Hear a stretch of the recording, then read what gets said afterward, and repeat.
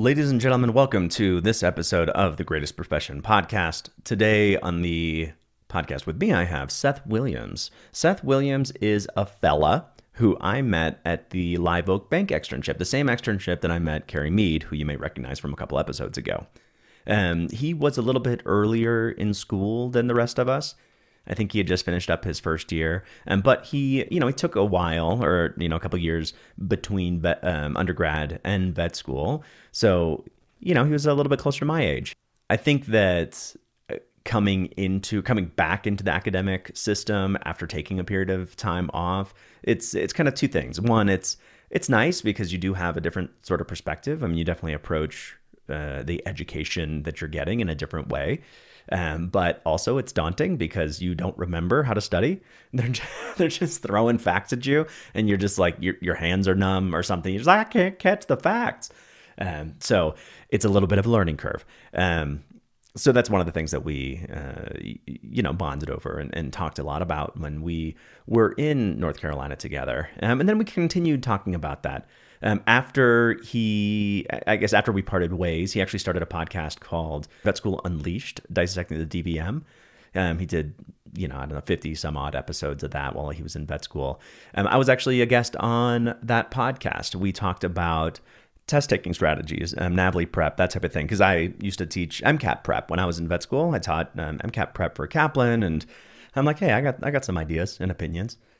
So if you are interested in listening to more of Matt and Seth talk about education, there is more of it on the internet somewhere.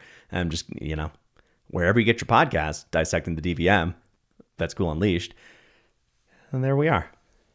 So yes, we've talked a lot about the education system. That's one of the things. We actually almost wrote a book, or we wrote like half a book about surviving vet school. So, please look to the Barnes & Noble nearest you for soon to come onto the shelves is a book by us that has a title. No, we wrote like half of, maybe not even half of it. And then we're just like, life is busy. What are we doing? And I'm like, yeah, I don't know. But maybe, I don't know, maybe one day I'll just take the unfinished manuscript and print it off and drop it off at the Barnes & Noble. I'll put it on the shelf. You can just take it. It's not going to be in the system. Barnes & Noble's going to be confused. And they're like, we didn't order this. Like, I know, nobody would. Luckily, there's like 10 Barnes & Nobles in the US, so it's easy. Just a quick drop. Anyway, Seth is a 2019 graduate of the University of Missouri, worked at a GP for a while, and then started his own a little bit over a year ago. And so it's nice, talking to somebody who, obviously whenever anybody that I know continues forward and is building kind of upwards in their life, it's pretty cool to watch. But specifically with him, we've talked so much about philosophy surrounding culture and education, both, in an academic institution and otherwise, just kind of those principles. And it's nice to see someone kind of starting a practice and seeing what they're doing with those philosophies. I think it's really cool. And it's nice to also kind of be on the outside a little bit, watching the next phase of veterinary medicine, what that looks like. I see it when I kind of dip in, but I'm mostly working within ER hospitals, which ideally, best case scenario, most pet owners never have to meet me. Whereas best case scenario, you establish a good relationship with people like Seth. So it's nice to see what he's doing now with his life, and I'm curious about what's happening next, or what happens from here. And with that, I'm going to do the thing that Seth hates. He says when he's listening to podcasts, one of the things that he hates is someone introducing the guest and saying like, and here you go, because, it indicates that the interview was recorded at a totally different time than the intro, which it was. In this case, it absolutely was. I interviewed him like 2 weeks ago. Now I'm recording this. I don't even know if I made the recording. Who knows? That was a lifetime ago. My brain doesn't remember 2 weeks ago. You crazy? But just in case there is one, I'm going to say, and with that, here is my conversation with Seth Williams. How's that, Seth? How's that?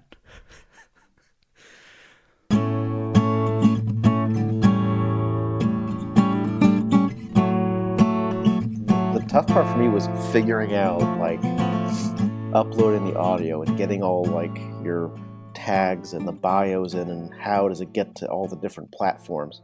The recording part, like the actual audio, I did like in my previous career, my previous life, I did all that. So I knew how to set all that up, and basic like mixing and, EQing, which you don't really have to do for this, but that part was done. It was the learning all the different platforms and hosting and all that. That was learning as you go. Because I remember when we were doing stuff at the at Live Oak, you had talked about your sort of background in music producing, and whatever that was. You had like mentioned this thing, and I'm like, all right, well, I need a lot more information. You went to school for that, and wasn't it like music business something? Yeah, so my degree was in music business, which entails having like playing an instrument, but like 90% of my curriculum was in business curriculum, most of it with a music industry twist on it. And then they require you to have a couple of minors in the actual business school, either business administration or marketing, things like that. So kind of dabbled in a lot of things, but it's really focusing on not playing music and not even making music, but artist management, business law, copyright law, PR and marketing, and really all that what it takes behind the scenes in the music industry. Yeah. Super relevant to the veterinary industry. Right. Yeah, exactly. But how did you even get into that, or how was that something that you're like, you know what? Yeah, I'm going to go to school for this. Yeah. Well, I didn't originally, and that's kind of like my weird path to where I am now, I guess. So to make a very long story short, I thought I wanted to go to medical school. I thought I wanted to be a human doctor, but I loved music, and I wanted to go to a school where I could continue playing music and studying music, but also be a biology major, do pre-med sciences alongside music. And most schools wouldn't allow you to do that because the two curriculums were way too heavy, separate. So there were two schools that I found that I fell in love with. I wanted a smaller school, and it was actually came down between Syracuse and Miami, University of Miami. Decided to go to Miami. In my first year, I was doing both things. I was, taking Bio 1 and Chem 1 and all, and then 18 hours of music class. Right. Yeah, because there's not a lot of overlap in those prereqs. No.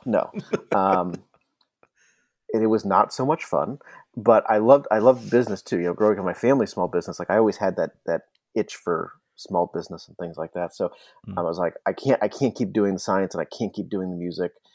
I don't even know if I want to keep doing the science, because I want to be a doctor, but I don't know if I've got the stamina right now to do that.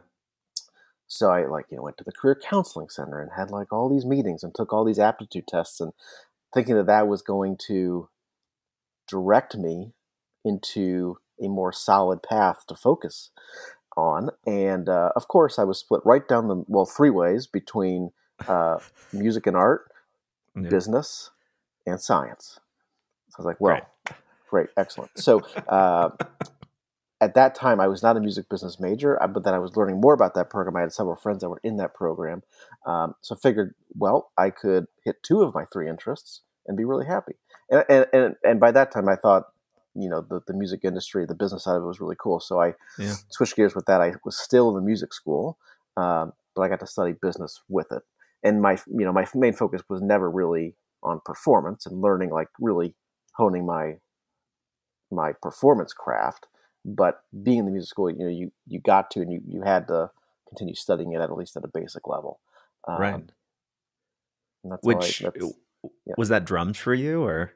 It was percussion, classical percussion. Classical percussion. Oh. Yeah. So I was playing in, the symphony and the big band and all that stuff. So that's awesome. Yeah. Because at music school, you had two sides of it. You had the classical kids and then the jazz kids. Yeah. The jazz kids were cool. Hell. You want to be a jazzer. Yeah. But the level, at least in my opinion, the level of musicianship on the jazz side, crazy. Yeah. I mean, different, obviously, but like, me growing up playing drums for fun, like I looked like a toddler compared to these guys. It was crazy. Right. And, several of them now that I knew, I wasn't really friends with them, but they're playing drums like for, well, they were like Pitbull and like Ricky Martin. Like they're going on to like big Wow. time deals. So it Yeah. was fun to watch. God. Yeah, when I was in Chicago, the bassist for my rock opera was from the DePaul Music School, and he was a jazz bassist. Yeah. Oh my God. He was phenomenal. And it's like, it's me, a couple of buddies that I did improv with, a guy who played guitar for one of the shows that I did beforehand. And so it's like, yeah, we play music, but then like this guy comes in, Right. he's doing things I didn't understand that the bass could even do. I don't know how you got involved. I don't know how you're having fun, but like we're so grateful for you. I typically leave those like super depressed and like, what am I even doing? Like, who taught me, and why am I not like that? And I realize that they've just got different blood in their system, and it's all fine. I go to therapy and we're good. But you know what? And then you have to appreciate it too, because you watch those guys in like the practice rooms. They're practicing like 12 hours a day, like just playing. So of course they're going to be that way, and of course I'm not that way because I don't spend more than an hour a week playing. So what do you expect? My best friend from third grade, he is now a professional violinist, and it was like that, right? I would go over and he's like, well, I still have 2 hours of practice. And so he would like go to his room, and we're like 8 years old. And so he would go to his room and he would play, and I would just like hang out in his living room and then he would be done. And he did that forever. And then now he's a fantastic, he was always fantastic at it, but it's just like practice and practice and practice. And then also like the skill to be able to do something with it. Right. So then how far did you get into the industry after you graduated? Like, were you like in the management aspect? Were you doing the business part? Yeah, I was doing it. So I moved back to St. Louis, back home, and not small time. I mean, it was a small organization. I wasn't like going to Nashville and like being part of this huge group, being a small fish in a very big pond. This guy that I worked for, who I actually knew growing up because he was just starting his music career when I was very young, and we knew each other from like camp and things like that. Reached out to him. I did an internship with him my senior year of college. And he was the solo artist. He traveled the country. And it sounds silly, but it's pretty, I'd say it's legit. Take, Christian rock music, which is, I think, arguably the unknown but biggest genre of music in the country. In terms of potential following and all of that. May not be the biggest moneymaker, but it's a huge genre. This was the Jewish side of it. Which is not very popular. It's not a big thing. But in that genre, this guy was kind of like one of the pioneers of like actually making it popular for young people. So he toured the country. We're not talking about big shows, but playing 250 dates a year, whether it was at camps or small concerts or things like that. So I was kind of his right-hand man for 4.5 years. I was advancing his shows, producing his shows, a lot of the marketing, at least putting together the marketing, and then a lot of the business, just minutia behind it all too. So I learned a lot. I really learned how to work with him. Like I didn't know, I don't even think I knew how to study in college, let alone work. So I learned work ethic. I learned strategy and time management, all of that from him. And as I was nearing, kind of that 4-year mark with him after graduating college, I was like, I think I'm hitting my ceiling here. Like, what's my next step? Do I find a gig in St. Louis? Do I move to Nashville or New York or do something big like that? And at the time I was dating Becca, my then fiance, and now wife. And I was like, I really still want to do something in medicine. Like I still have this itch for science and yada, yada, yada. And at the same time, like, we'll get a little hokey here and teary-eyed, but At this time, my childhood dog, he was a golden. He was 14. Name was Teddy. Dang. Wow. He got sick. Keep in mind, I was not anywhere near the veterinary side Right. yet. Right. But I was watching all this happen, and the weekly or the twice monthly visit to the vet, and he's declining, and watching all this happen, and the connection between the vet and my parents and the dog, and he pretty quickly thereafter passed away. And I was like, I think I could do that. Like, and I never thought of, I don't know why I didn't think about it until then. And Right. no one ever brought it up to me, even when I was talking about, going to medical school or my science interest. Never did it come up about being a vet. But I'd always loved animals, and, it was a big part of, who I was. And then I kind of put all this together, like, okay, I could work with animals, pretty sweet. I could practice medicine, and I could run a business too if I wanted to. I could be Right. the business person I always wanted to be as a veterinarian. Much harder to do that on the human side, at least right now. Sure. So I was like, you know what? It clicked. I was like, I think that's what I got to do. So I So did resigned. you? Yeah. From there, I mean, did you get involved in veterinary medicine, like as a tech or an assistant, or did you just start applying? I did. So I resigned from my previous career, which was probably one of the hardest things I've ever done. Yeah. Because this guy had given me so much. And then I enrolled in the local University of Missouri arm in St. Louis. Was taking the prereqs again that I really never took. And then I started shadowing, and then I got a job as an assistant at a vet clinic in town. So I did that all for like 2 years while I was taking my prereqs again in undergrad again. So, did that, learned it, was falling in love every day, and I just knew that this is what I wanted to do. And then I went and toured Mizzou, and actually, I don't remember if we ever talked about this either, but was talking with the admissions director, not the admissions assistant, kind of like the gatekeeper to the admissions office. She wasn't a vet; she wasn't on the board or committee or anything, but kind of went in with Becca and my parents. We just toured, and she was like, with your undergraduate grades and your history, you'll never get in. I'm like, cool. I was like, thanks so for the encouragement. yeah, but see, that's where she got wrong, because now I'm fired up, and I'm like, okay, Right. So applied to several schools, and miraculously got in. Probably because my path was weird, and I'm weird, and Sure. And how old were you at that point? Oh gosh. So 22, I was 25, 26. Okay. Yeah. And Beck and I think we're almost married. Yeah, almost married. So yeah, definitely. I wouldn't say that like I was a classic non-traditional student, but I was definitely not a traditional path, obviously. Yeah. Which probably helped. And honestly, I never would have made it through vet school if I'd done it from undergrad right into vet school. And I'm not saying this is true for everybody, because obviously most people don't do what I did or take time at least several years off. Yeah. I would not have succeeded. I wasn't even like, I was in the middle 50% of my class, if that. Yeah. I would not have, I don't even think, survived without having real world experience, learning how to work and study and like really just grind. Yeah. So I think happens for a reason. Yeah, I feel the same. I mean, I feel like it was definitely a service having all of this other life experience behind me before I went to vet school. It gave me maybe not necessarily a tenacity to get through the curriculum, maybe, but I think it was more, it gave me perspective on the information.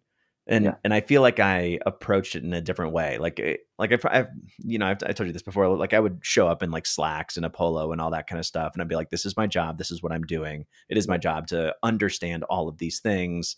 Right. And I don't know. And then it just felt like there was a mix of knowledge, but also practicality. And then coming into it, also having no idea what the veterinary industry was even like. I'm like, I just need all this information. But I think that the perspective that I had, being a non-traditional student, like definitely helped for sure. Yeah, definitely. Yeah, you're exactly right. You approach vet school more like a career than school. So if I approached it like school, I probably wouldn't have cared. But I knew that this was going to be I won't say the rest of my life, but the next 50 years of my life. And I had, the hard part was the hard part was over. Getting in was that first of many big hurdles.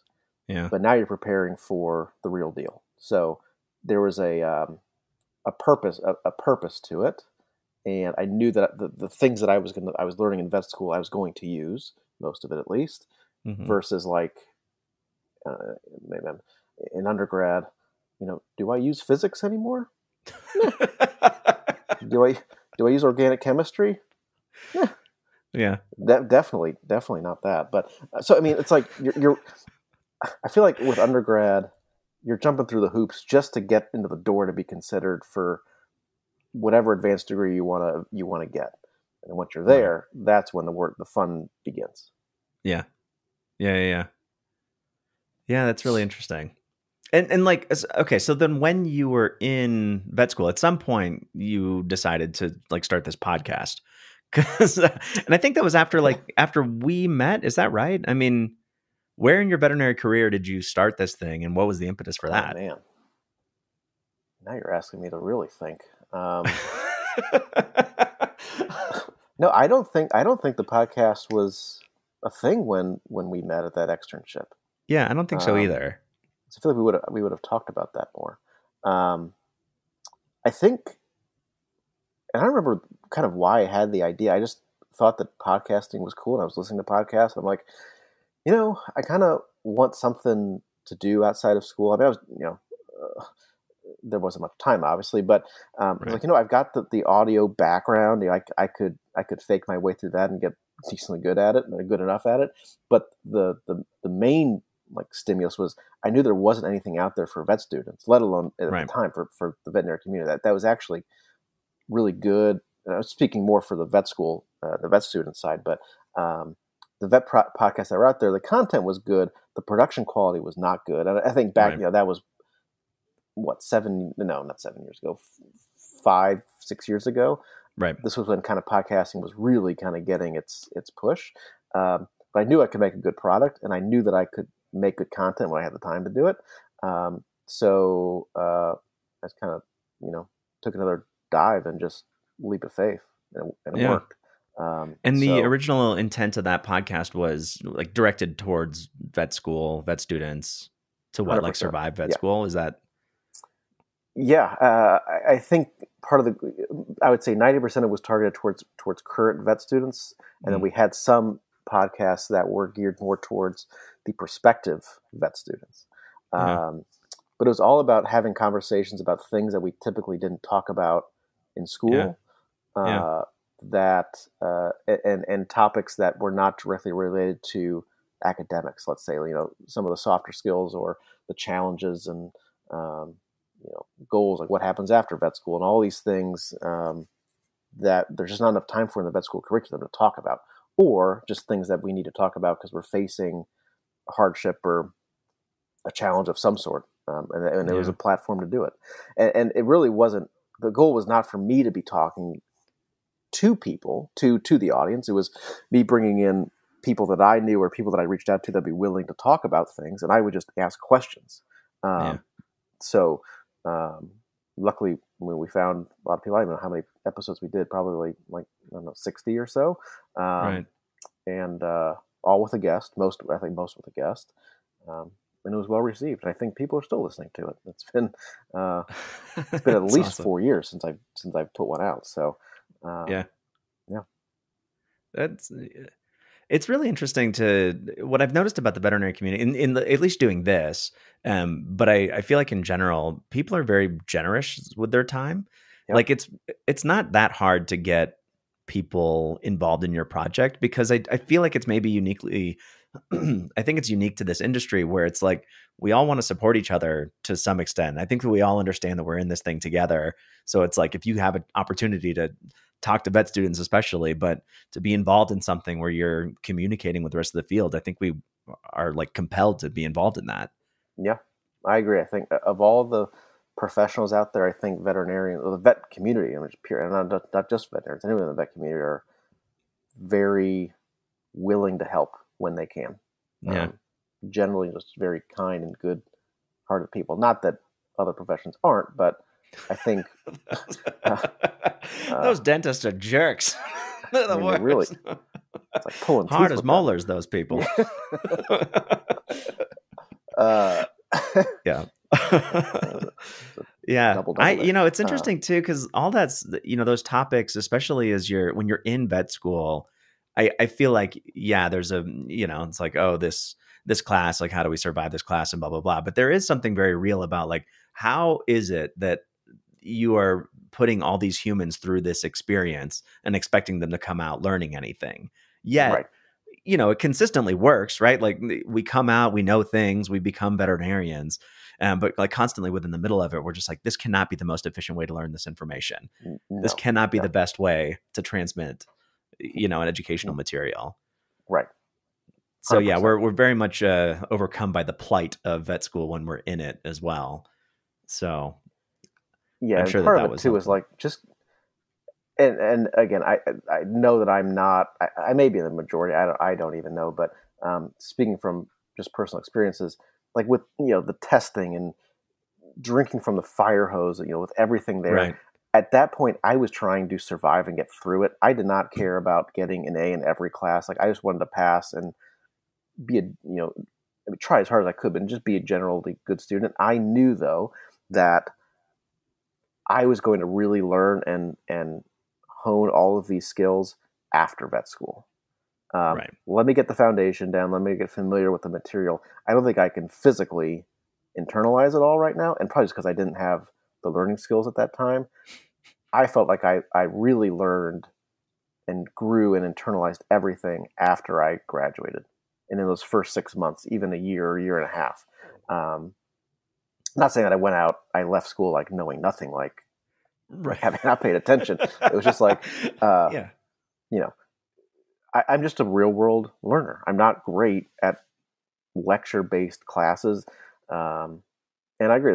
We've probably spent dozens of hours, you and I, talking about the learning, the teaching techniques. And I don't know what the right way to do it is, but I know that it could be better. Yeah. I think that's in general. I mean, not just vet school, but and I guess I'll mention it now because I was listening to something today, and it's applicable to this conversation too. But it was Neil deGrasse Tyson, who I think is amazing. He was like, "Do you know why people cheat on exams?" And he said it's not because the student is trying to, get around, cut corners. It's that the curriculum values the grade more than the teaching and supporting the student to learn. It makes a lot of sense, actually. Yeah, that's absolutely that you care right. more about just getting that number than learning and like what the actual point of school is. So it's you have to come up with a metric for approximating some level of understanding, and that's the metric that we've come up with, is this sort of grade thing. But as we know, it's very imperfect, and and then the closer we get to things like multiple choice tests and that kind of thing, it's like, well, this is very, very far away from, you can reason your way through a multiple choice test without really knowing the information, which is how I took the NAVLE. You too.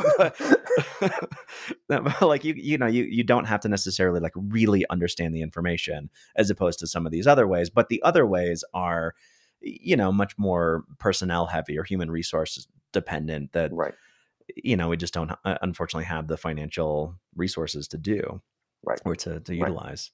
I don't know.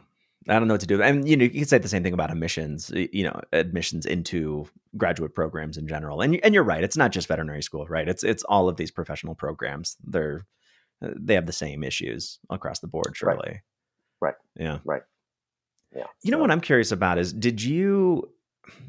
so something that happens, I think, for all of us in vet school is that we lose that thing that kind of made us, who we are within vet school. So whatever that artistic thing that we did beforehand, or, it's like, oh, I really love to travel, or I'm super into photography or whatever. We like lose that because we're so focused on vet school. Did Right. you find that doing the podcast, helped you in some way to kind of reclaim some of your identity, or do you feel at all like you were still sort of floundering in that? I would say probably the latter. Yeah. Uh, I think that the podcast more provided an outlet for me, both a creative outlet, but also just a relaxation outlet away from school. To kind of take a Yeah. break and use a different part of my brain, which, you know, I think at the time I didn't think about, but thinking back now was probably really important. Just to spend an hour or two a week just not doing vet school.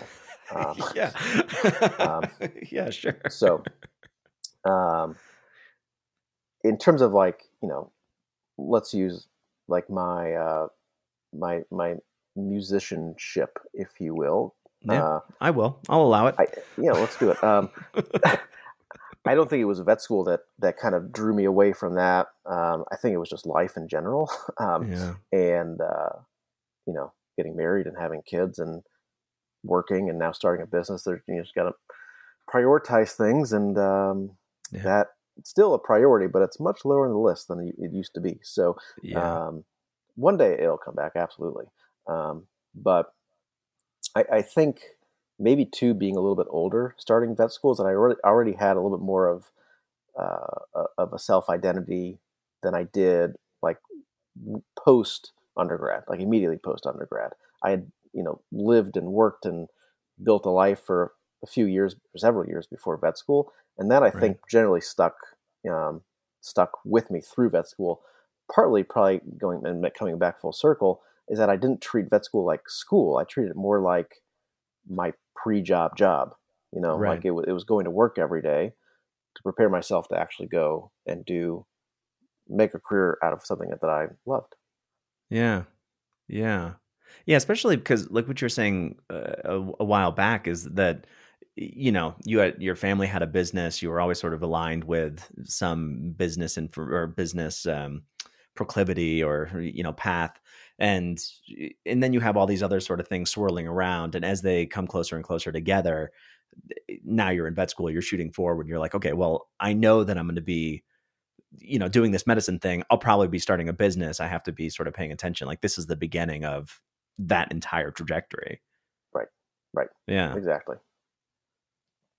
Yeah, and even with the business side too, like I knew I always wanted to do that. I always knew I wanted to have my own practice, and kind of Yeah. had these visions that I was starting day one of before vet school, because part of making that decision to go to vet school was that I had this goal to be a business person and be in practice ownership. So, from day one, I was doing VBMA and talking to professors or anyone that could give me guidance about ownership and the business side of veterinary medicine, which, as most people in the veterinary world know, we don't get a ton of that in vet school, No, not at if we all. get any of it.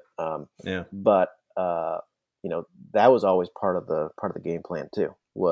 And even as getting into third and fourth year, doing like the Live Oak Bank externship, going Right. to like the Uncharted Vet Conference, and just other conferences, and just meeting people, that really helped and paid off, and just by making connections and getting some mentors along the way. What do you think that it was about business in particular that kind of led you in that way? Like why start a business? Why was that interesting to you? I like the management side of it. The people side. I like the numbers side, and kind Yeah. of watching things grow and change, and making these on the fly changes to help keep the business healthy. But I guess just the strategy and the putting in all this work to have this product at the end was really cool to me. Right. And it wasn't about being like the face of the business or anything like that. And I think it was, especially with what we have now, is I had this vision, and it was a pretty unique vision. And I knew that I thought that the only feasible way to get there, was to do what I'm doing now, which is to start it, Right. and kind of try to change the veterinary experience in the way that I think it could be changed. Yeah. But I'm there's a drive there and a reward. I can't really put it into words, but um, it is it's an equally, if not more, motivating factor for me every day than the medicine part. I love the medicine part, absolutely. I love practicing, and I hope I never stop that. But um, I'm equally driven by the business side too. yeah. Yeah, and the way that which I'm also curious about, I have some questions about as well. But the way that, like, I guess back when you were starting and designing the practice and you had like the whole layout and you're like, here, what are your thoughts having gone into as many hospitals as you've gone into? Yeah. I did think it was pretty cool that it's like you are doing the thing that we all keep kind of talking about, which, we keep saying like things have to change. This experience that we're all having is, whatever. It's not enjoyable for the veterinarian. It's not enjoyable for the client. So we're sort of seeing this new phase of veterinary medicine, and you're kind of being a part of that, which is pretty cool. I'm thinking in particular about kind of like way, it's just like, like the exam rooms that don't close, or they're kind of a part of this kind of general, I don't know, it's not even like I guess it's a waiting area type of thing, but now without a front desk and like a frosted glass. Did you do the frosted glass that you could see or like see through to the treatment area? So not yet. Okay. Two reasons for that. And I guess for those listening, the original vision was to instead of having a wall that separated the treatment area from reception or exam rooms, whatever it was to make it a window, and people can see literally front to back to the clinic. My worry with that vision was that, let's say we've got a very unsightly situation, blood or whatever it is, or you have an emergency, hit by a car, or some cardiac arrest, something like that, something you don't want the public to see. What are you going to do? And that's where this smart glass concept came in, where we've got the window, but then we put this either a film up or make it just part of the glass where you flip a switch and it becomes a frosted pane of glass you can't see through. Construction and design was all happening right at the beginning of COVID. And it really came down to budget. And we went in with a budget number for construction. This was pre-COVID. And then COVID hit, and cost of goods went up, cost of labor went up. My construction budget literally doubled. And I remember when 2x4s were like, $8 or whatever it was. So as I was pooping my pants about what to do, we kind of went back to the drawing board a little bit, and we're like, okay, what can we change, still keeping the theme and the vision and the goals here? And something that was at the bottom of the list was taking away the frosted glass. What I will say, though, is, and I'm going to knock on wood, do whatever I need to do a rain dance. We have not needed it yet. Okay. And we've had situations where we could have used it. But my thing is now, well, if we're going to use it less than 3 times a year, do we actually need it? I mean, it's cool. It's sweet. And people were talking about it before we opened. The people, like reps were coming in like, I got to see this glass. Yeah. Sorry. During those times, you just have someone like painting the inside of the glass. No, I thought of having like a curtain, and you have someone like pull the strings real quick, bring it across. Only if it's like a true theater, like a red velvet. That's curtain. What I was thinking. Yeah, yep. The band starts playing and lights turn on. So we'll probably do it one day. But it sounds like, so you have like glass, so they can still see. It's straight through. Yeah. I mean, I was going to say though. Yeah, that's the thing. I mean, I guess the downside would be maybe from a privacy perspective for the individual whose dog you're talking about. Right. So like say that, someone did have a dog who was hit by a car, and having them rush back, and then you got a bunch of like people standing up against the glass. Right. Like what was that? Was it JC Penney commercial or Mervin's or something like that with like open. So like that, you got a bunch of those people. Yep. I guess that could be a downside, but other than that, I think that if people are interested in watching the process, in my opinion, I mean, my opinion has sort of changed on this over the years, but I believe that does add a huge value. It informs the customer to the value of what you're doing. Right, and that was exactly part of why we did it. Not the whole reason, but that was one of the pillars of why we did it, was that it provides value in two ways. One, it provides value to the pet owner to know what we're doing, period, but to see how we're doing it, see the facility, that we're actually like a medical practice. Like we're not just, right. I can't even imagine what people think we do, like in the back, which right. we don't call it that, but, it's like a shipping container. right.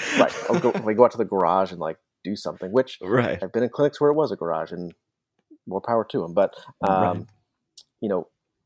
Providing you're paying for these services, but look at what you're getting and look how well your animal's being treated. So that was part one. But on the flip side is showing the value of like what our staff does and what everyone does behind the scenes. And that's helped. And part of the feedback that I got, which for what it's worth, this came from like my mother and my mother-in-law, was, and we're laughing at, but she hates me. So yeah, we don't talk anymore. No, I'm just kidding. I was like, I've got this concept of like, where you can see everything. You can see anesthesia, and you can see surgery. You can't really see, you can see what's going on in surgery, but you can't really actually see the surgery. You can see dentistry and all these, all the animals that are being hospitalized. You really wanted them people to see that? I don't want to see my dog anesthetized. I'm like, okay, thanks for crushing my dreams, Mom. But now they get it. And like, that was the thing, right. You got to go with your gut. Like I, for whatever reason, I knew it was a risk, but I just knew it was going to work. And I definitely wasn't the first person to do this and have this concept. Sure. I was one of the first, but not the first. But now look at all these new clinics that are popping up that are doing the same thing because it works and people enjoy seeing it. Do you find that, I mean, in terms of getting associates, like it's one thing if it's just you and you're like, I got an idea, and like you go for it and you like con some people to like work with you. But like, what about like veterinarians? I mean, are you finding that people, like, one, I don't know how anyone finds a veterinarian in this like economy. Like, how do you even get one hired?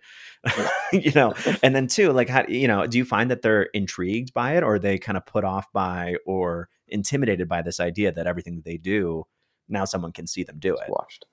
That was a worry for me. I was more worried about the staff, the nursing staff, being a little bit on guard or have like the tension heightened because that they were on display. Right. But I haven't seen any issue with that so far. I think it keeps everybody a little bit more honest. Not that there was a problem with honesty or like behavior, things like that, but people know that you could be watched. Sure. On the vet side of things, I've been fortunate enough that I've hired a second veterinarian. She started in the fall. I've also hired our third veterinarian that's starting in the summer, this coming summer, who's a new graduate. My second vet, we were classmates together actually. So we've been talking for a while and talking about this vision that I had, and she was on board, and just the timing worked out perfectly, and looking for a change. But then this our third associate, she actually reached out to me and knew what we were doing and knew that we were different. So, I mean, can't explain how fortunate and lucky I was that someone sought me out. But I think the success there is that we're doing something different, and that people are looking for a change, especially the younger generation, that are a little bit tired of what I would call a little bit of like just a stale culture. The medicine is great. I think, generally speaking, our medical skills are as good as they've ever been, but our facilities, our culture, the way that we just do things could be improved. So we're doing that, and people can see that, whether it's through social media or just hearing about us through the grapevine. But again, with veterinarians, I've been reached out by them to want to see what we're doing just because they're interested. That's crazy. Yeah. Wow. And what do you feel like you're doing that's different? Like I was looking on your website a little while back and it said something along the lines of like, we don't do things the same way or whatever it is. We do things differently. What do you think that is? So I think it comes down to the experience for the patients and the clients, and also the staff too, to be honest with you. A place that I knew I wasn't going to be able to differentiate myself was the medicine, because I'll say virtually. I don't know anything. No, I mean like car mechanic, that same thing. No. You look on any vet website, and they all say, sure, premier, compassionate care, excellence in medicine. Like we all practice excellent medicine, right? Right. High quality medicine at a affordable cost or whatever it is. Right. To help as many people as absolutely possible. Right. Yeah. Do the clients really understand what A+ medicine is versus like C average medicine is? Probably not. Unless we're talking about a general private practice like me versus the university, which we're still practicing the same quality of medicine, but they've got some advanced things that they can do there just based on knowledge and equipment. But I knew that me just saying we're different because we practice high quality medicine. So does everybody. And I can't prove that. Right. I can just prove it in how I treat these patients. But with how our facility looks and how our facility flows, you come in to the building and you're not sitting in the waiting room. You go right to your exam room where you're kind of like in our loungy area. It's not a waiting room. The animals have windows that they can look out of in their exam room, so they're not closed in. Going back to the window in the treatment, you can see everything. We're a transparent, open book to what we're doing. But then also the tech part too. Like one of my biggest areas of improvement that I thought that the vet world could use was employing and using technology. So really trying to be, we're like 90% paperless, but like simple things that most people are doing now, but 5-10 years ago they weren't. Booking appointments online and refilling prescriptions online, chatting with us, texting with us, using email for Pete's sake, like just doing things that you weren't using. Instead of sending out postcards with your vaccine reminders. Right. So just making the experience from A to Z, from booking to checking out to communication, and then what the experience is in the clinic, improving that. And that's how we're different. Is really just, again, about the total experience. Yeah, I do like that. I mean, and it's interesting because I think that, like, we think about best medicine as being some sort of thing that is derived out of a textbook or that some, internist tells us. But I do think that the experience is a huge piece of the medicine, or at least your perceived value of the medicine that you've received. Right.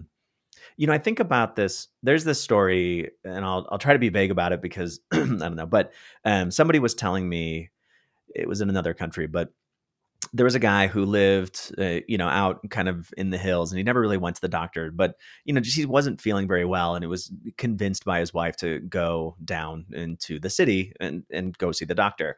So he got on his horse and he went down and saw the person, and the person explained to him that he had, they found like gallbladder stones. And so he's like, oh, you have to have a surgery to remove these. And then, that was it. So he went back up to his house. But the thing is, like, that this guy was he lived out in the middle of nowhere, and by trade he was a butcher. Like, he would come down into the city, would be there. He rode his horse in. Like, there was no roads or anything like that. He rode his horse in. He would do like the butchering. I don't know, and then he would go back. And so in his mind, what surgery looked like was that he was going to be flayed open like one of the cows that he normally butchers.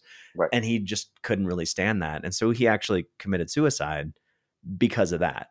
Right. And I think about that because that doctor had an opportunity of course I wasn't there, but it's like there was a mismatch between, obviously the reality of the situation, what the medical facts were as understood by the doctor, and then what this person perceives. And I just like think about that all the time, about how important it is to like really truly understand where the other person is coming from, and having them, like the clients, feel heard. Yep. And truly trying to understand why they're there and what their resistance is and all that kind of stuff. I think about that all the time. And so I know it's not exactly the same, but it is a part of, the experience of the medical visit. Right. And then, obviously the care is very different. Right. Well, I think it's exactly the same in terms of perspective. You're absolutely right. Is that people, and I feel like we always forget about what we thought about veterinary medicine before we decided to go to veterinary school. Like, because we had no idea. Right. And I think it's important to try to remember that, because that's what our clients are thinking. Like they could be thinking a whole bunch of stuff. Like, so that was, again, part of the reason where we would invite people to watch to see what happens when we would need to take their dog, let's say, to the treatment area to do something.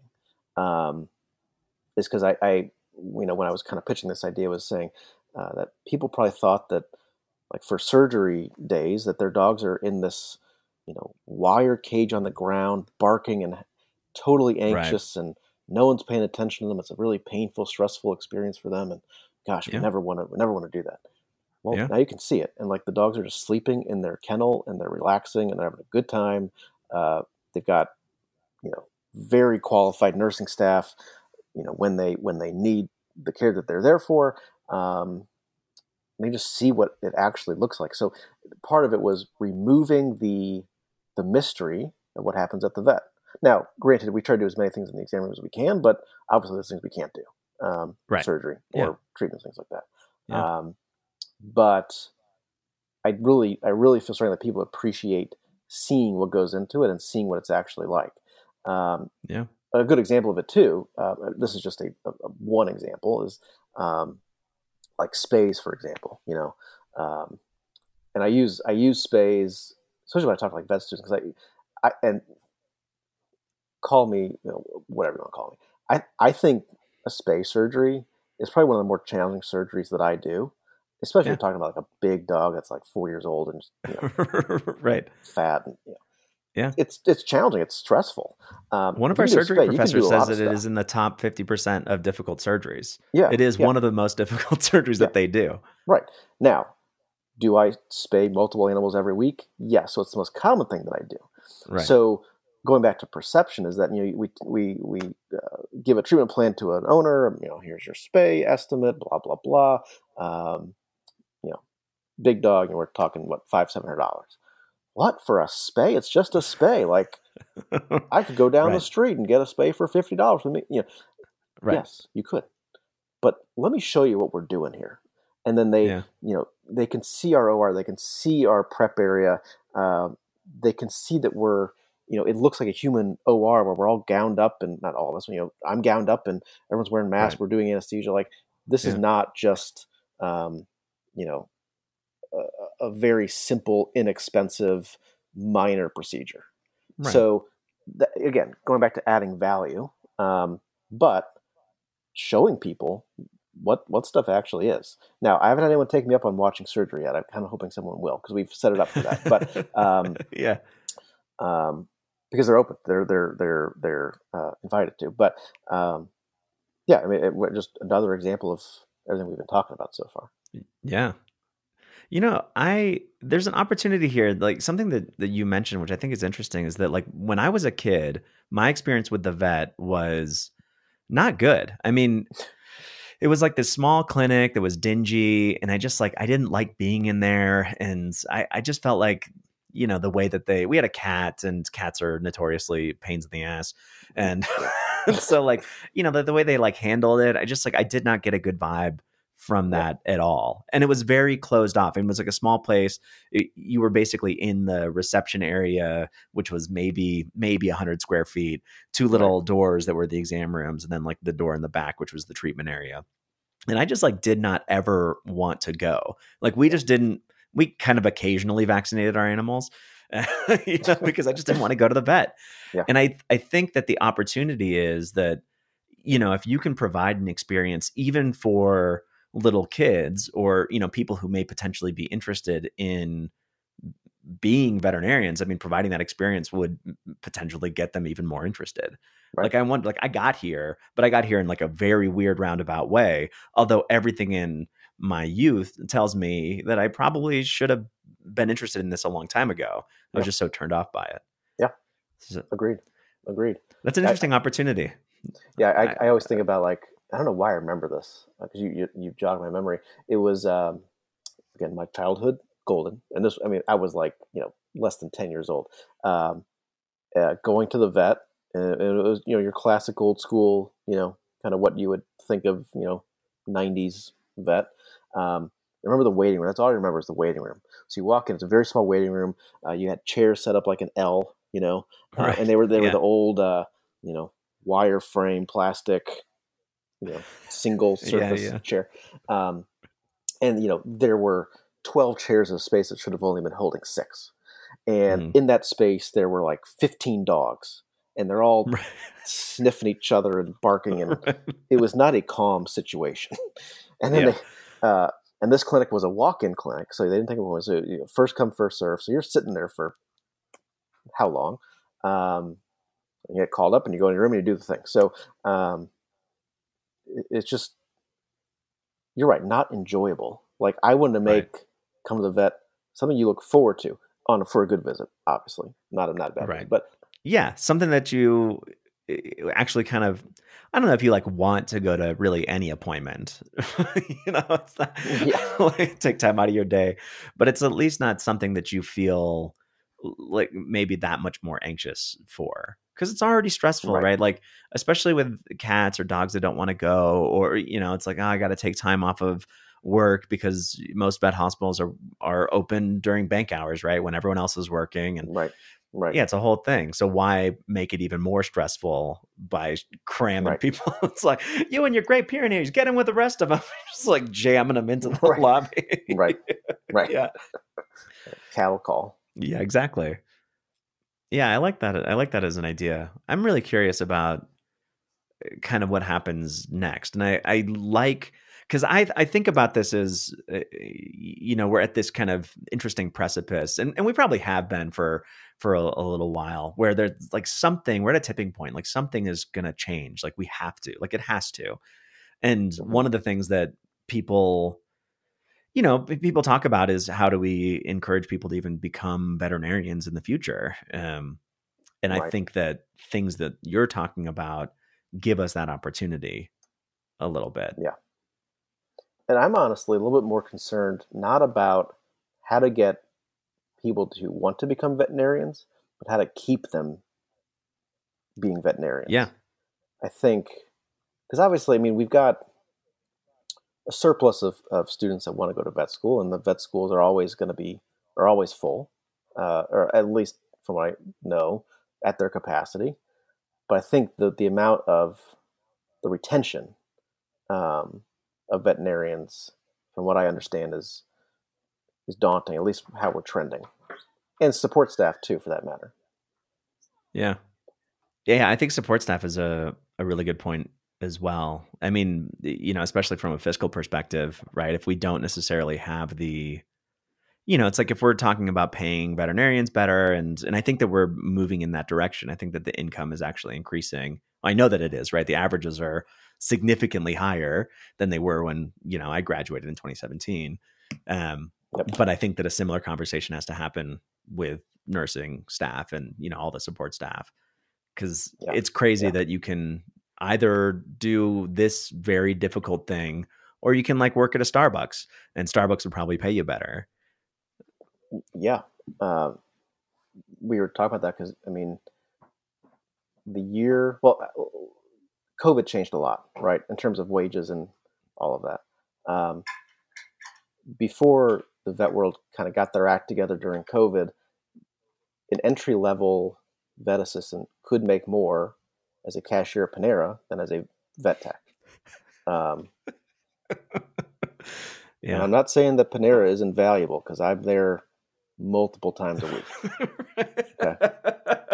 Yeah. Those bread But bowls, man. yeah. Um, but yeah, I mean, wages have gone up we are way overdue for that. Um, I am curious to see where pricing goes. Um, Yeah. everything's going up on the cost side. How is that going to be translated to the client side too? Especially keeping up with wages and um, just everything, um, which would be a whole nother Have you had podcast to? about. Yeah, exactly. Yeah. Yeah. A whole like season of, of like the financial Right. implications of what happens next. Have you had to raise prices during these past couple of years? Um, I only raised prices after the turn of this year, right, back in January, this month. Right. Um, not out of like a necessity because um, wages have gone up, or just because because people will pay for it, but because of just the typical like yearly increases for Right. our pharmaceuticals and our supplies, and especially like lab work and things like that. Mm-hmm. So normal. I would say normal. I think the inflationary pressure has really played a role in all those increases. We were seeing like mid-year increases for a lot of things too, which apparently Right. doesn't happen. Yeah. But I did not raise them significantly where it's like, oh, MetroVet was at one time pretty affordable. Now it's like, what the heck's happening here? Sure. No, our pricing structure was to not be the most expensive in town, but be up there to reflect the quality of care that we're providing and everything. But Yeah. definitely not to be to the point where we'd be considered like non-affordable for the typical pet owner in our area. Right. Yeah, which is, I mean, I think that that's commiserate with the experience that you're providing, right? I mean, Right. Right. at the end of the day, you are adding an additional value to it, and there's a cost associated with it, and I think that it's okay to charge more for it. Yeah. I Yeah. And how we're paying our staff, which is I think what they deserve, and certainly above average, but it's got to be reflected somewhere, Right. Yeah. on the the cost side of things. So Yeah, because I talk to a lot of, actually, I mean, I guess I don't talk to too many GP owners anymore, but I do, I go to enough of these practices where there's a resistance to raising rates. I do know that there's this resistance that happens with small business owners that is like, oh, well, I can't raise rates because then no one will ever pay for it. It's like, then my right, competition will take over. And right, I mean, I understand that to a point, but also like you kind of have to, in my opinion, you have to believe that what you're offering is worth what it is that you're charging. And at the end of the day, right. if there's inflationary pressures or you're paying your staff better and all that kind of stuff, there's like the reality of inflation. And there's also the, we're charging more because we're paying these people better. And if we pay them better, we're going to retain people and they're going to gain more experience. And that ultimately serves you better. Therefore, the value is higher. So, Yeah, I got a couple thoughts on that too, because I agree where it's coming from, and the fear of what the clientele is going to think and how they're going to react. Um, but first point is, if you feel that strongly that your clientele is tied to your practice because of the prices, and mainly because of the prices, maybe think about ways to get them tied to your practice that are not financially related. yeah, If you were to charge 10 to 20% more, what could you do to keep them there? Is the client service where it should be? Is the level of care, the level of service, the facility, all these facets of the experience, let's put it that way, um, go into that like client retention. yeah, I don't think it should solely be because of price point, unless you're in one of those areas where truly it's a financially um, constricted area, clientele demographic. And there are practices that is priority one, is keeping the price point down for the community and because of the demographic. Totally get that. right. point two. And I say this not to express that I do not put my medical care at top of the list, but truly deep down, my staff is my number one priority. Because without my staff, I'm nothing. So that was part of the goal in setting everything up, was to find a solid staff that was on board with our philosophy, and that taking care of them was a main point, a main goal for me. Not just monetarily, but culture-wise, and work-life balance and support, whether it was personal support, whether it's professional support, CE and skills and all of that. Because I knew that keeping a team together, retaining that team is going to be the big success factor for the practice. And losing staff because they're not happy for one of those reasons, it could be one or many of them, is going to hurt the practice, not only monetarily, but culturally. And then we can't see as many patients. And then, it's just a downward spiral from there. Yeah. So, wages are going up as they should, but that's just been the cultural pressure and course of things anyways. But it has to keep falling down the line, because you gotta make a successful business too. And that's actually the third point, which I almost forgot to mention, kind of going back to what you were saying about some practice owners being a little bit timid about price increases. Mm-hmm. And I think that it may be getting better because we're talking about it more, but I feel like a lot of veterinarians, I'm not saying the majority of them, but a lot of them, business owners, practice owners, are afraid of the word profit and making money. Right. Because it's like, it sounds or feels greedy or insensitive, or it's not why I got into veterinary medicine. Was not, I'm not coming in to get rich and to make money. Right. But to keep a business going, you have to be profitable. Or else you can't reinvest in the business. You can't repair things and get new equipment and grow and do all of these things. So there's got to be something left over. And get on my soapbox for a second here. It's like, people, I would hear it all the time in vet schools that I hope you're not going into veterinary medicine to make a lot of money. Right. Well, am I going to become like Bill Gates or, a multi-millionaire, billionaire person? Not just by practicing medicine, no. But I'm expecting to make a good enough living where I'm comfortable and satisfied with that, and satisfied enough to keep going back to work. Yeah. So it's not like we're going, I want to be a veterinarian because I want to be a martyr and make, money at the poverty line. No, it's not that. Don't go into thinking you're going to make $10 million a year. Right. But don't go into think you're making nothing, and money's not bad. Again, going back to, profit is not a bad word. But, that's, okay. Step off my soapbox. Well, and I would say that, to just kind of add to that, I think that businesses sort of by nature influence the way that the world works. Right. So like, I don't know, feel how you want to feel about Apple. Like at the end of the day, a lot of those products have just changed the way that we interact with the world. Right. And I do. And, if that was a nonprofit, or if all of those people were kind of working at the poverty line, they wouldn't have created those things.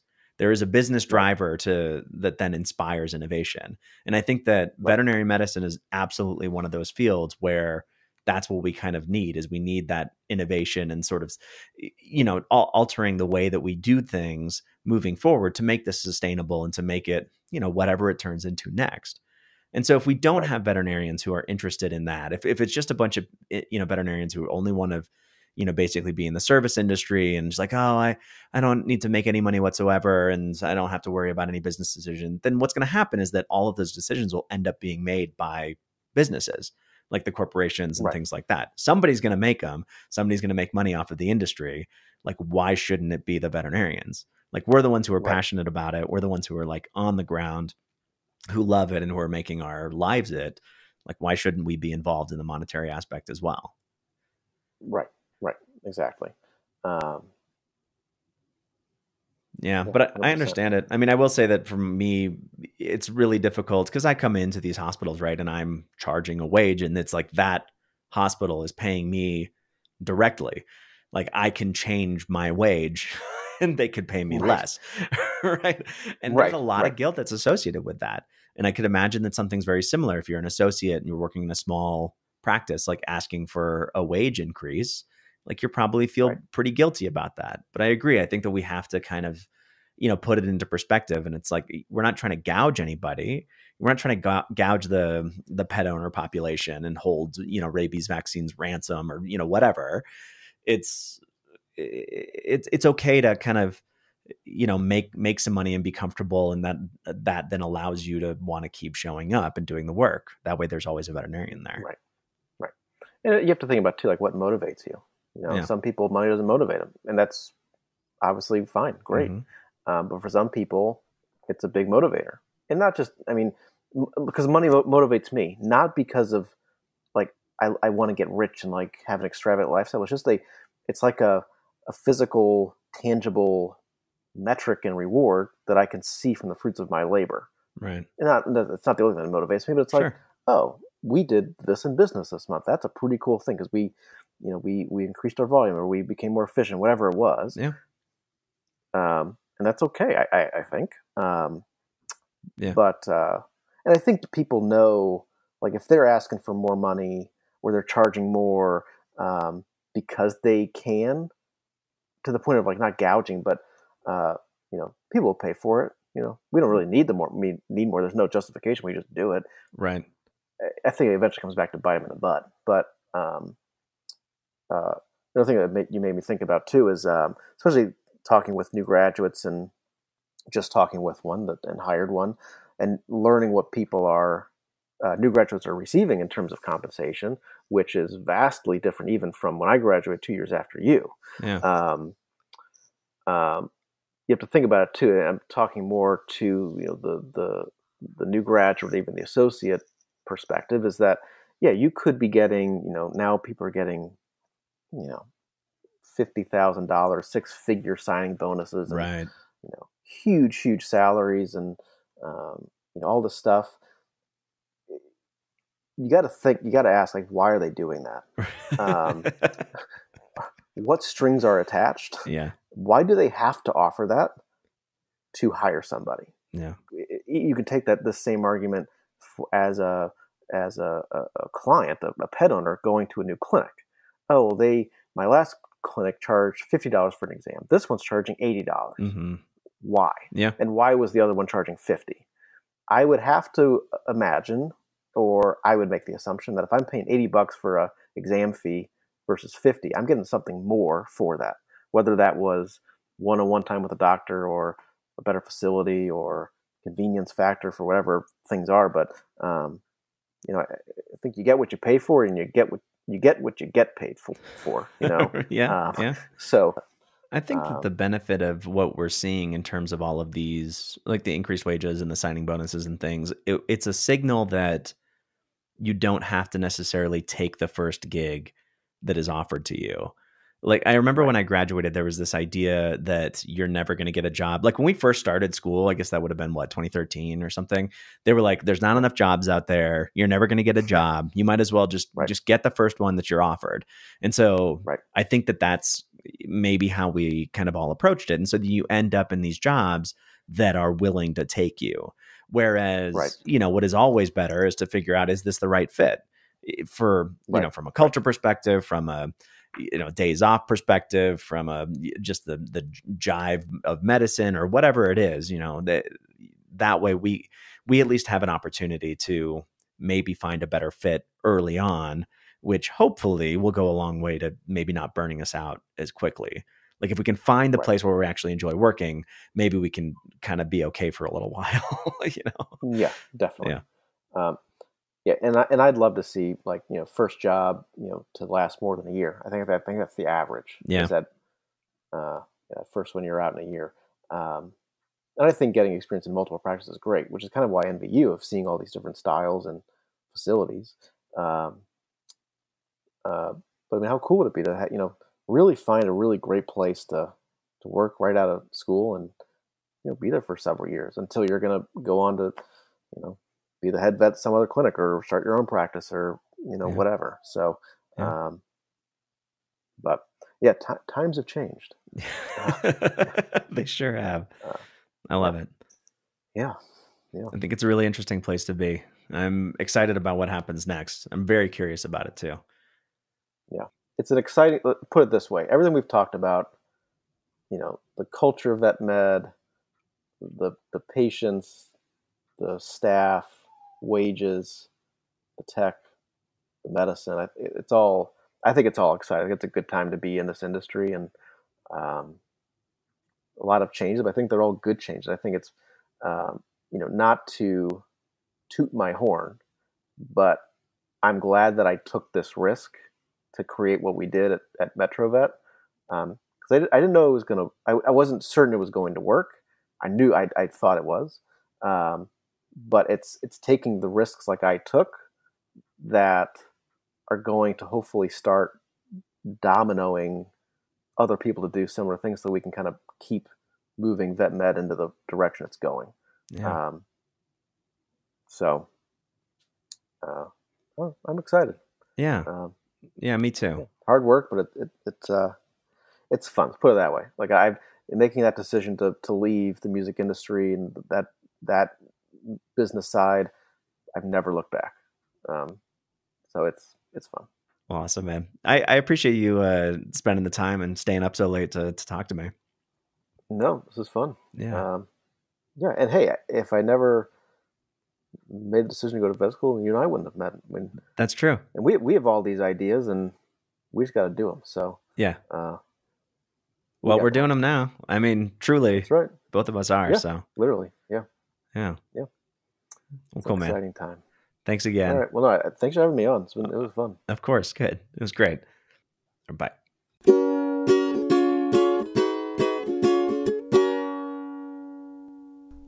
And that was my conversation with Seth Williams.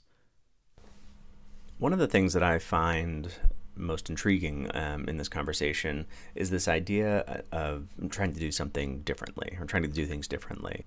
And he talked a little bit about what that looks like for him, right? The culture changes, but then also this sort of transparency model. In his clinic, it's literally a window between the sort of outside, not even reception area, but the kind of lounging area and the treatment area. And that's something that I've mentioned this before, but it's intriguing to me, this idea, in part because we are so resistant to it. I find that people are in general resistant to change and things that make them uncomfortable. But you hear a lot, oh, I don't know if I could work in an environment like that. And in fact, when you heard Seth talking about, they could be like, oh, if you responded, oh my God, I couldn't possibly be in an environment like that, being watched all the time. That just makes me so uncomfortable. Maybe that's something to look into. I find that in general, the things that we are very resistant towards probably are telling us something. And the question to me is why we are resistant. I mean, sure, there's this idea that maybe the clients couldn't handle it. And yes, a lot of the things that we do for someone who is not in the medical field, they just don't quite understand. So sure, I mean, I think that absolutely is possible. It seems like we're resistant because we're afraid of the scrutiny. Not that we're making mistakes and, we're practicing bad medicine and we don't want people to see it. It might be that maybe we're going to make more mistakes if someone's watching us, or maybe what we're doing may be perceived as bad medicine to those who don't believe or understand what medicine is. Maybe we're afraid that we're not good enough to be watched. I think whatever it is, it does at least require some thought. And maybe it comes down to it and you say, you know what, they're going to be in the way and it's going to interrupt flow and interrupt medicine and decrease my ability to provide good medicine and all that kind of stuff. I don't know. I mean, I could challenge those things all day long. Maybe you're right. Who knows? But that's not actually the point. I think that most of the time we're resistant because of something else. And I think that, outside of this transparency thing, it's probably just good information in general. if we're afraid to do something, if we are strongly opinionated against some new idea, perhaps it's a good idea to just take a second and think about why we are feeling how we're feeling, and then started to address those things. And I will say that for me, like I said, I've been resistant to it in the past, and I'm like, I don't know if I could do, emergency work with people staring at me the whole time. For me, I know that I know that I'm not going to be on my game 100% of the time. I know that medicine is fallible, and it's easier to sort of stucco in the cracks sort of after the fact than it is to create that sort of perfect facade at the beginning. But as I've realized over time is that it's okay for there to be cracks. I think that if we show people all of it, then they understand more about what medicine actually is, that it is imperfect, that we are sort of searching for something that is most of the time elusive, and trusting people to be okay with that. I think that if we can educate along the way, and also if we are, keeping them along for the ride and giving them the opportunity to see how much we do actually know, that most of the time it's going to be okay. Most of the time, actually, it's appreciated, and it gives you a better starting point to have that communication. As you may have guessed, not all of that is about should we have people watching us treat animals and do diagnostics and, into the nitty-gritty of the medicine that we do. That's not what this is about. I just think that it's just one of these examples of things that we end up being resistant to, and it's sort of more exposing some fear than it is exposing some flawed suggestion. So it's just an opportunity to maybe change it up a little bit, maybe challenge yourself. Because at the end of the day, if we're resistant to everything that's new, we're never going to grow. Maybe that's obvious. Maybe that's something that doesn't really need to be said. But I do find, in myself, that's what I've noticed the most of. If I'm immediately sort of shutting down and saying, no, I could never, that probably means that there's an area of growth there that I should probably engage in. And these have been the Midnight Stylings, or 4 a.m. Stylings of Matt Asciutto. And this is what happens when you have a little bit of a lull between cases, and you've also previously recorded basically nonsense to be your intro and outro. You get some 4 a.m. Stylings. That's it. So I hope that you enjoyed this episode. I really enjoyed talking to Seth. He's great. And if you haven't checked out the Vet School Unleashed, Dissecting the DVM, it's a good listen. So Seth, thank you again for being on the podcast with me. I did beg. He said that his son was basically jamming out top 40 hits on the xylophone on that little playwright or whatever. I'm like, if you get a recording of it, I'll make it my intro music for this episode. But he didn't. So that's all of our loss. But that's okay, because once I get my own Fisher-Price xylophone, which I absolutely am going to do, then I'll just create my own stylings. I can do it. I can make a top 40 hit on a children's instrument. Watch and learn. Anyway, thank you again for listening. Thank you for tuning in. I appreciate your support and you listening every week.